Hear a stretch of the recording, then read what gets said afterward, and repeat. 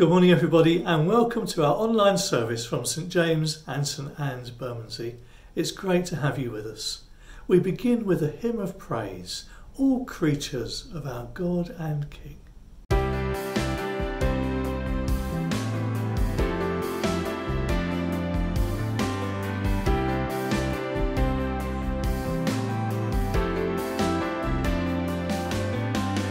All creatures of our God and King, lift up your voice and with us sing. Alleluia, alleluia.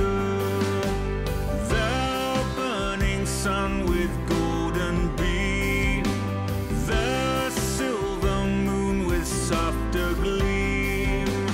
Oh, praise Him, oh, praise Him. Alleluia, alleluia, alleluia.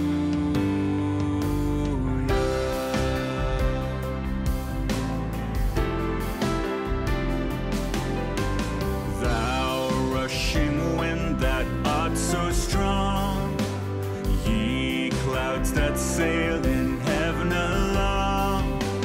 Oh, praise Him, alleluia.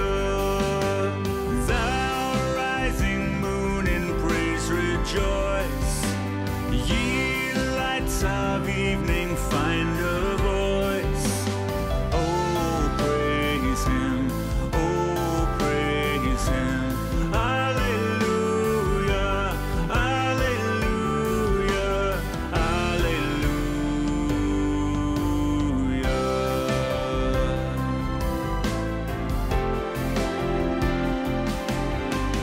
Thou flowing water pure and clear, make music for thy Lord to hear. Alleluia, alleluia. Thou fire so masterful and bright, that givest man both warmth and light. Oh, praise Him, oh, praise Him. Alleluia, alleluia, alleluia.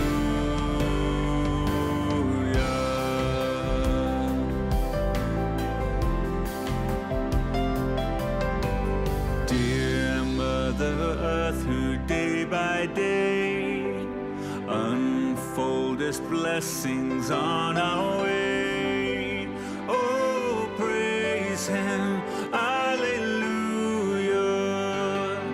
The flowers and fruits that in thee grow, let them His glory also show. Oh, praise Him, oh, praise Him. Alleluia, alleluia, alleluia.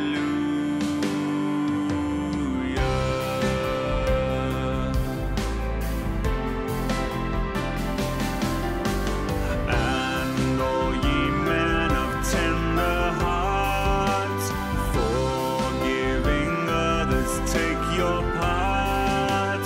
Oh, sing ye, alleluia. Ye who long pain and sorrow bear, praise God and on Him cast your care. Oh, praise Him, oh, praise Him. Alleluia, alleluia, alleluia.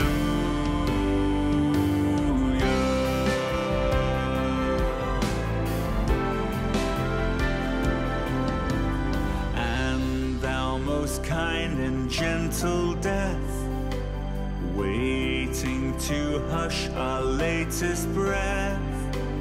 Oh, praise Him, alleluia. Thou leadest home the child of God, and Christ our Lord the way hath trod. Oh, praise Him, oh, praise Him, alleluia.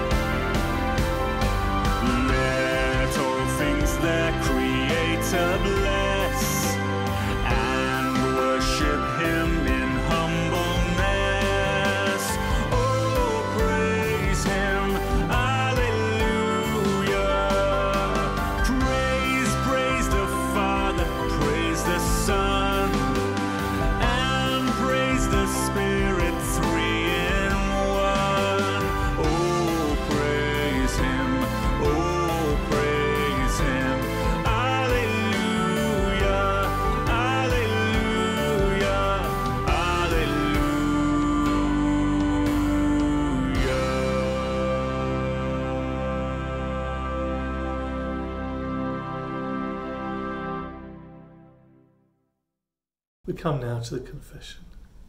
The sacrifice of God is a broken spirit, a broken and contrite heart God will not despise. Let us come to the Lord who is full of compassion and acknowledge our transgressions in penitence and faith. Together. Almighty God, our Heavenly Father, we have sinned against you and against our neighbour in thought and word and deed, through negligence, through weakness, through our own deliberate fault. We are truly sorry and repent of all our sins. For the sake of your Son, Jesus Christ, who died for us, forgive us all that is past, and grant that we may serve you in newness of life, to the glory of your holy name. Amen. Almighty God, who forgives all who truly repent, have mercy upon us. Pardon and deliver us from all our sins. Confirm and strengthen us in all goodness, and keep us in life eternal, through Jesus Christ our Lord. Amen. Having confessed our sins and having received the assurance of God's forgiveness, let us declare his praise together. Please join in with the words in bold. Sing to the Lord, all the world. Worship the Lord with joy. Come before him with joyful songs. Know that the Lord is God. He made us and we belong to him. We are his people. We are his flock. Enter the temple gates with thanksgiving. Go into his courts with praise. Give thanks to him and praise him. The Lord is good. His love is eternal and his faithfulness lasts forever. Well, in a few moments, our Bible reading, and Jacob will bring us a message from God's word. But first, we sing together again. As the deer pants for the water, so my heart longs after you.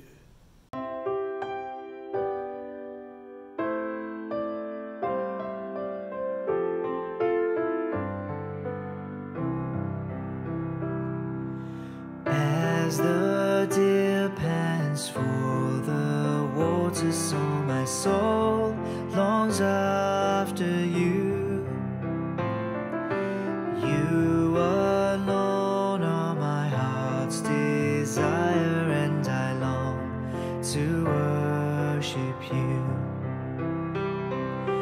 You alone are my strength, my shield.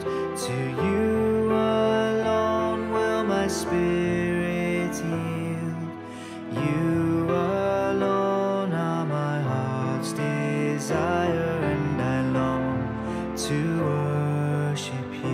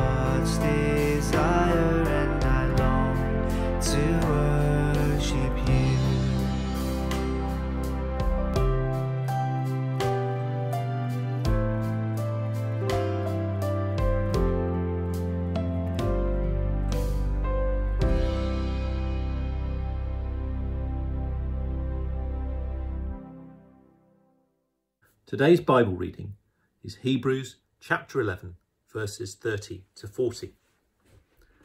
It was faith that made the walls of Jericho fall down after the Israelites had marched around them for 7 days.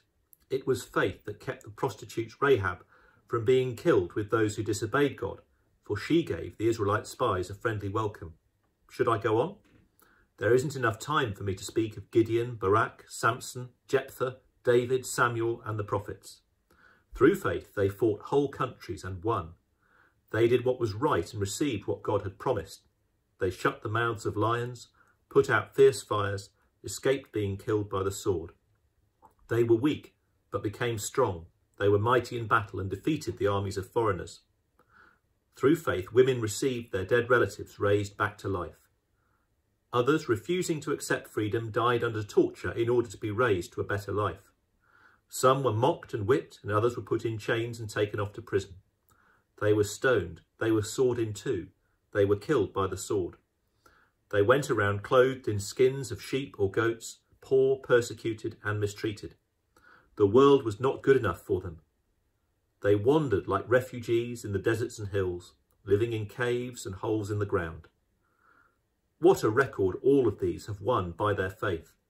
Yet they did not receive what God had promised, because God had decided on an even better plan for us. His purpose was that only in company with us would they be made perfect. This is the word of the Lord. Thanks be to God. Hello there everybody. Before we begin, let's pray. Heavenly Father, please speak to us now by your Holy Spirit, that we might hear your voice in our hearts, receive what you say, and live it out. And we ask this in Jesus' name. Amen. So I was on the phone the other day and I was put in a queue and it said, you are 15th in the queue.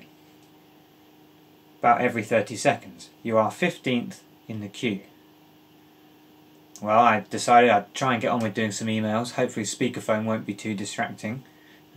You are 14th in the queue. Ooh, quite exciting, although still a long way to go. I had a check. Between 15th place and 14th place was about 5 minutes. So with 14 places to go, I did a quick bit of maths and worked out I'd be on the phone a very long time.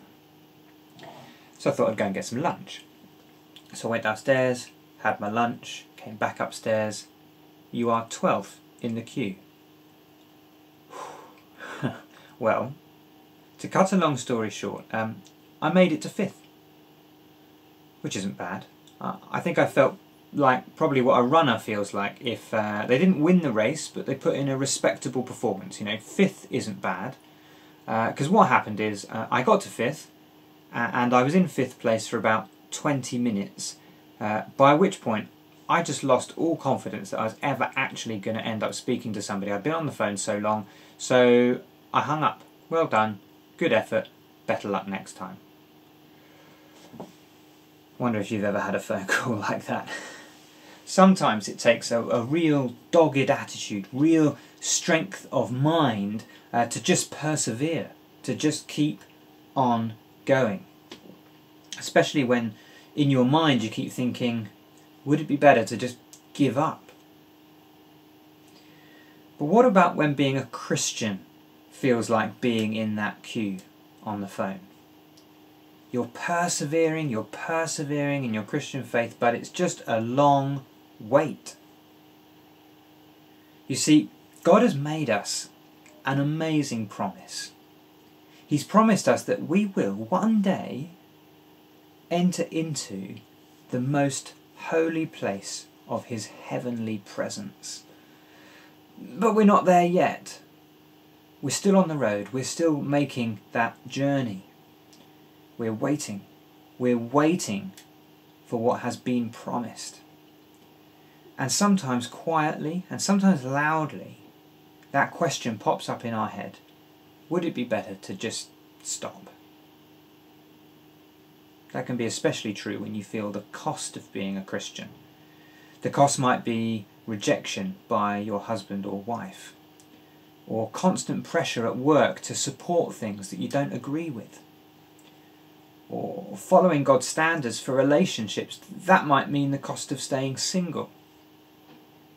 Being generous with your money might mean the cost of going without certain things that all your friends enjoy. Or facing constant illness might make you feel like God is never going to pull through for you. When that's your experience, what will keep you going? Well, the writer of Hebrews points to all the faithful women and men of the Old Testament who can inspire and encourage us by their example. And there are two reasons that we can be encouraged by them.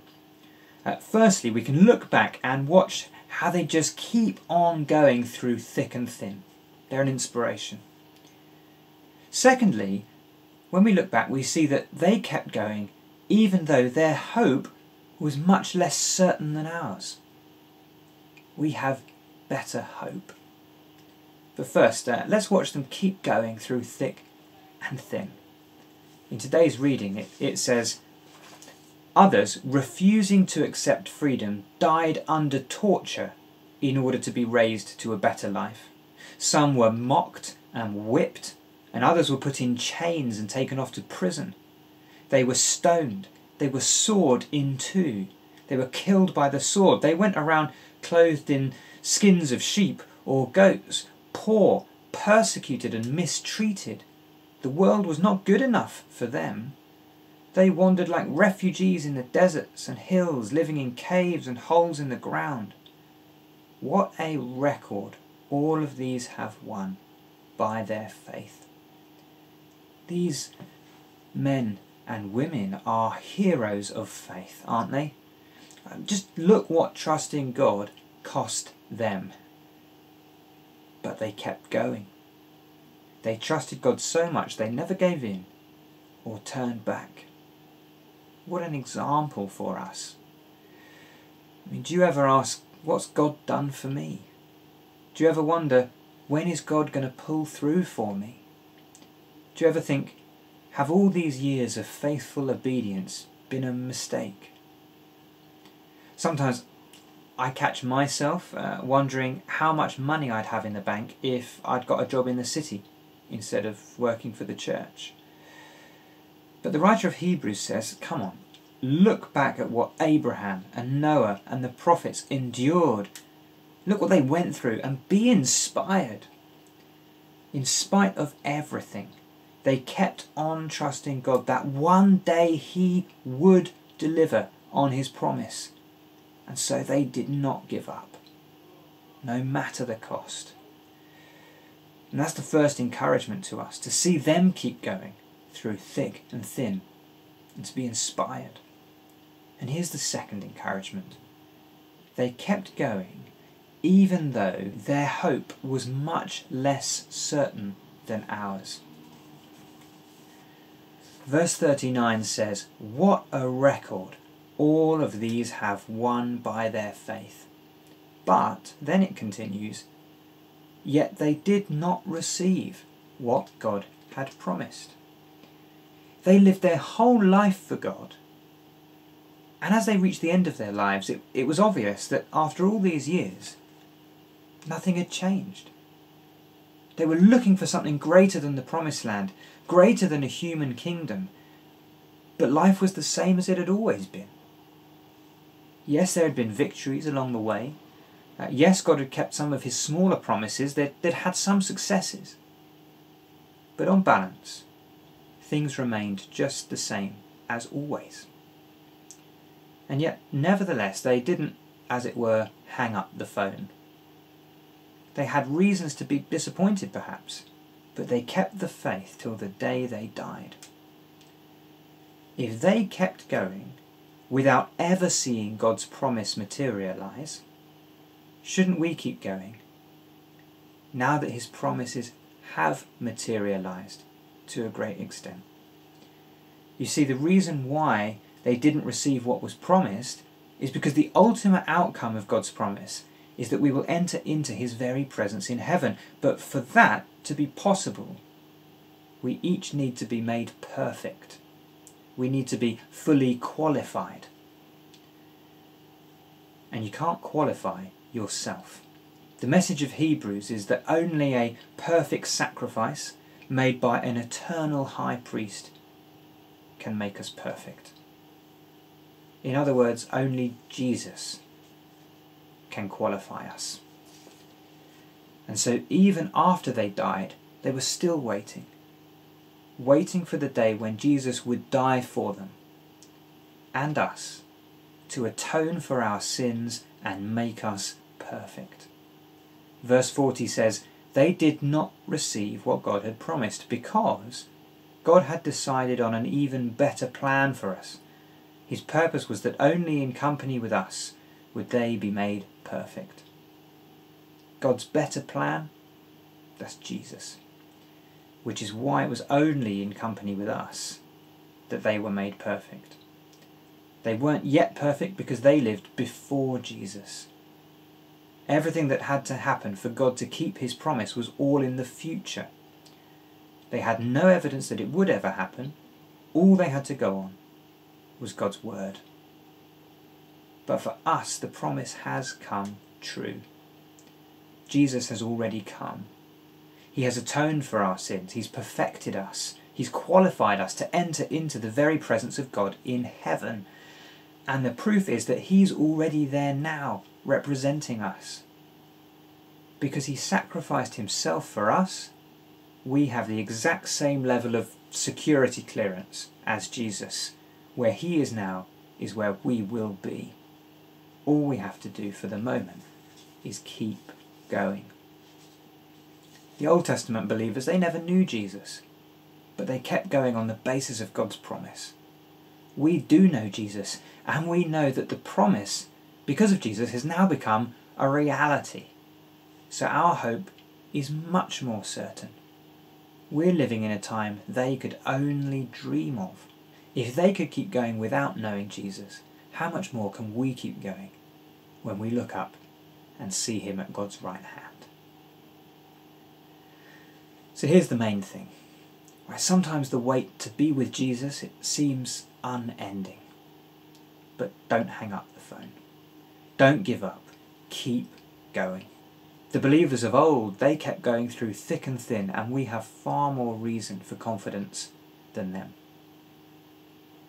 We already see Jesus seated at God's right hand. Already when Christians die, they are entering into the presence of God. So don't give up. If you're living for Jesus, you are on the right path, and our God is always faithful. Let's pray. Loving Heavenly Father, thank you that your promise has come true, that Jesus has made a way for us into your presence. He's qualified us. And so we know where trusting in you leads. We know that it is a reality. So please help us to look to Jesus and keep going, whatever the cost. We ask it in Jesus' name. Amen.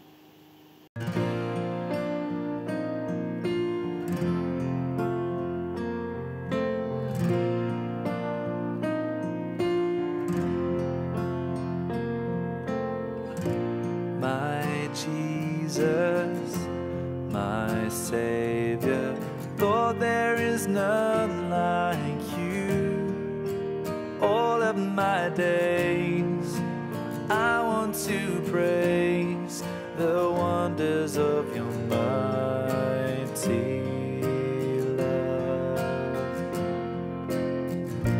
My comfort, my shelter, tower of refuge and strength. Let every breath, all that I am, never cease to worship you. Shout to the Lord, all the earth, let us sing. Power and majesty, praise to the King.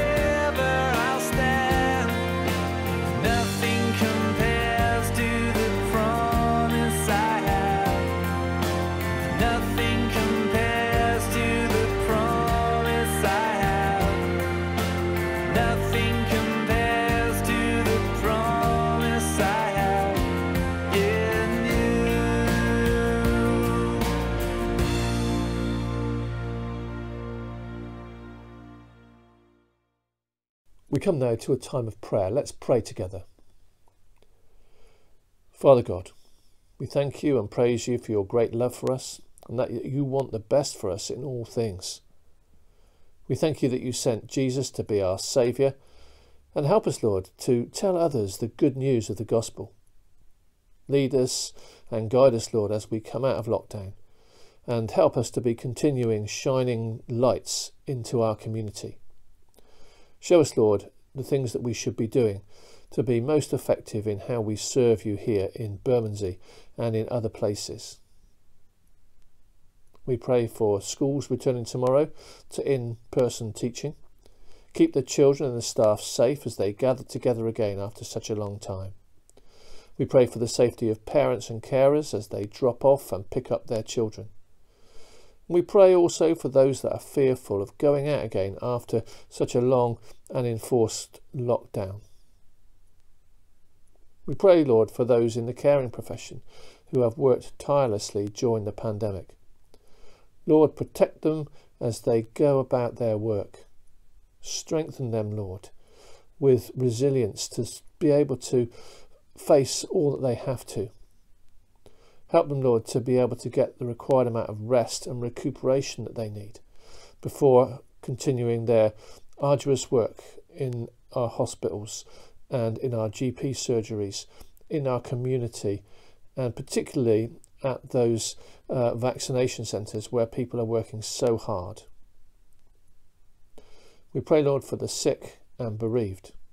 We ask that you will bring healing and restoration for those that are suffering from COVID and all kinds of other illnesses. For those suffering from emotional illness, we pray, Lord, that you will preserve their mental health and strengthen them. We call to mind those known personally to us from our own fellowship and community and raise them to you now in a short time of silence, just saying their names in the quietness of our hearts.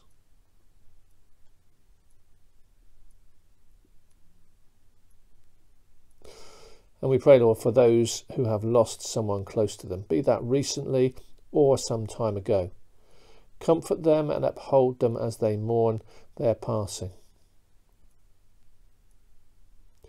We pray for those in authority over us, for the Queen and her family, particularly for Prince Philip as he recovers in hospital from his heart surgery. We pray for our Prime Minister and the Cabinet as they make all the difficult decisions about the roadmap out of COVID and the rebuilding of our economy. We pray, Lord, for our MP, Neil Coyle, and for all our local councillors. We thank you for all that they do and ask that you will grant them wisdom and understanding, and that you will guide them in all matters that they're involved in. We pray for our wider world. We pray for peace in conflicts wherever they may be, for love and fairness to overrule selfishness and greed. We pray, Lord, for Christians that are being persecuted for their faith.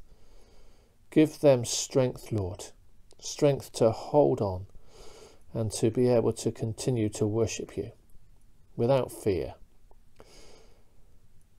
We pray for people everywhere, Lord, to turn to you as Lord and Saviour.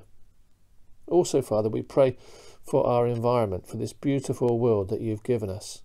Help us to care for it and to look after it, Lord. Merciful Father, accept these prayers for the sake of your Son, our Saviour, Jesus Christ. Amen. And now, as our Saviour taught us, we pray together the Lord's Prayer. Our Father in heaven, hallowed be your name. Your kingdom come, your will be done on earth as in heaven. Give us today our daily bread. Forgive us our sins as we forgive those who sin against us. Lead us not into temptation, but deliver us from evil. For the kingdom, the power and the glory are yours, now and forever. Amen.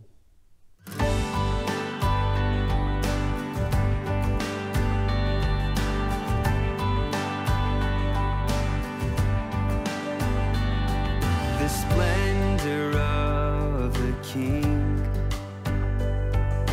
clothed in majesty, all the earth rejoice, all the earth rejoice.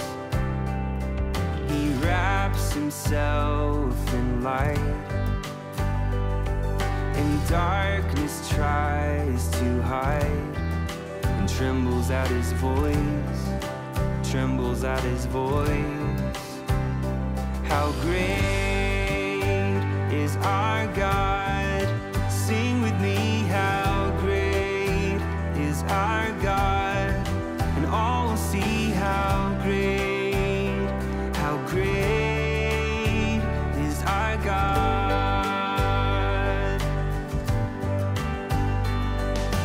Age to age he stands, and time is in his hands, beginning and the end, beginning and the end. The Godhead three in one, Father, Spirit, Son, the Lion and the Lamb, the Lion and the Lamb. How great is our God? Sing with me, how great is our God, and all will see how great is our God. How great is our God? Sing with me, how great is our God, and all will see how great is our God.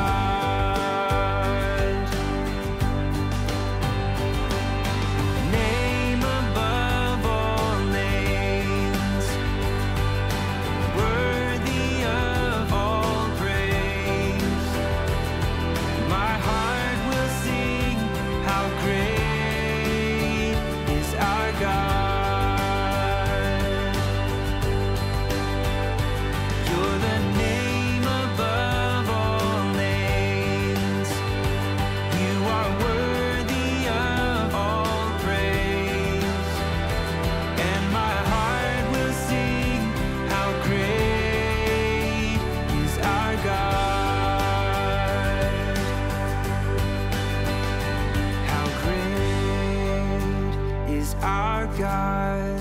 Sing with me, how great is our God, and all will see how great is our God.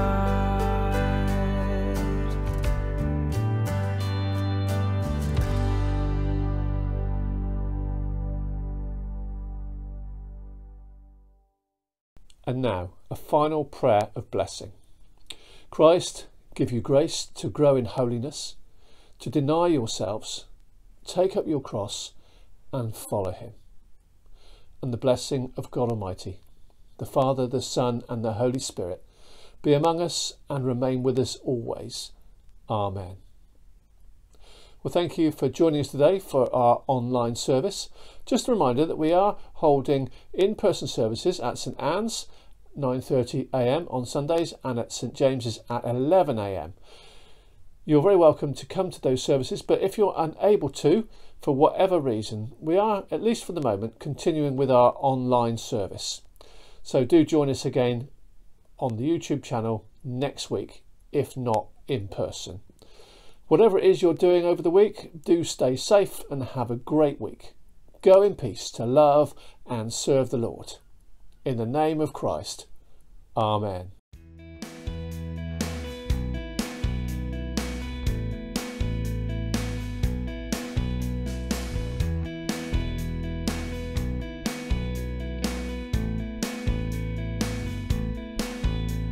I love the Lord, he heard my voice, he heard my cry for mercy. Because he turned his ear to me, I call upon his name.